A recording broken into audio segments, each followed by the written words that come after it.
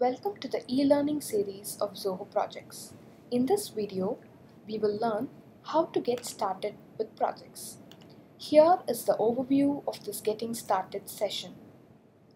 We will see how to configure your profile, configure your portal, add users to your portal, create your first project, add users to a project, and create your first task.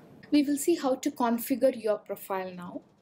In this page, you'll be able to update your personal information, apply a relevant theme for your portal, and also set a landing page that suits your business needs. To configure your portal, go to Org Settings. We now head to the Date and Time Settings page where we can set the relevant date and time formats, set the working hours and the working days. Setting business hours is important because these hours will be defaulted as the work duration when you create and assign tasks. You can also configure holidays here, like how I do.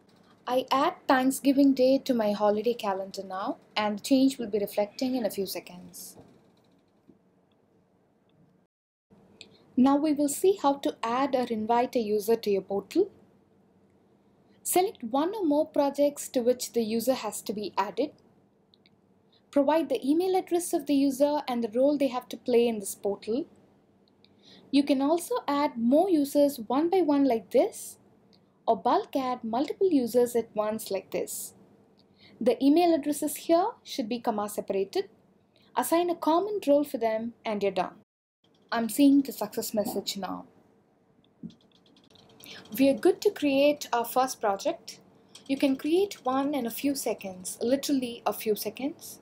All you have to do is give a relevant project name and set its schedule. The other fields are not mandatory initially. That's the newly created project for you. You can add users to this project from here. It's very similar to how you add users at the portal level.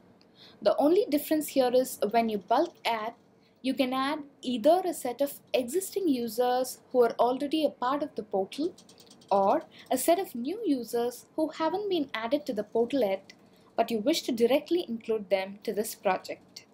We are done. You're seeing the status message right there on the screen. Creating a task is very simple.